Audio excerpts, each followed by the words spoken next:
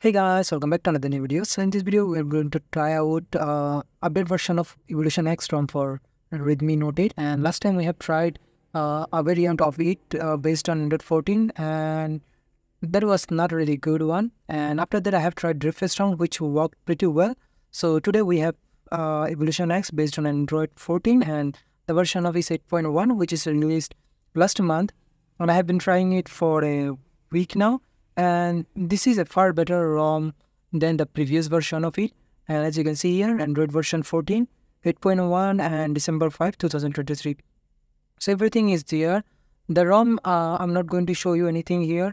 Everything is working as it is, what we get with Android 14 based ROM. Basically, they have fixed all the issues with this ROM, almost perfect now, this ROM. And if you want me to suggest you a ROM based on Android 14, I will say go with Evolution X right now. So it's a good one, even better than the Drift's ROM. Although Drift's is quite good option too, but Drift's has two issues right now. It's one of them is maybe the nearby share is not working, and also there is no Mi camera application. So we have here Mi camera application also, which does work perfectly fine. As you can see here, everything works perfectly fine with this camera application, and also the Gcam, whatever you use, all those Gcam will work perfectly fine.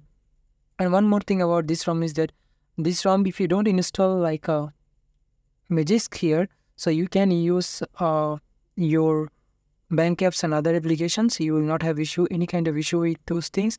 And also this ROM does include Xiaomi parts option, so that you can calibrate your display settings and other things, which is really good option actually. Some ROMs doesn't include it, but Evolution X is including it for a very long time, and it's much must-have feature for custom ROMs right now, because otherwise you will have a lot of issue like display retention issue. If you change the setting, it will be quite less than whatever you get with the stock one. So it's working. The ROM is working perfectly fine right now. I haven't faced any kind of issue. It's pretty smooth and there is no lag or anything like that. It's working perfectly fine, as you can see here. Last ROM, the last build of this ROM actually had a lot of issues, but this one fixed almost everything right now. So if you want to try this ROM, I'll put the link in the description below, and you can download it from there. So that's all about this version of Evolution X ROM. Thank you very much for watching, and I will see you next time.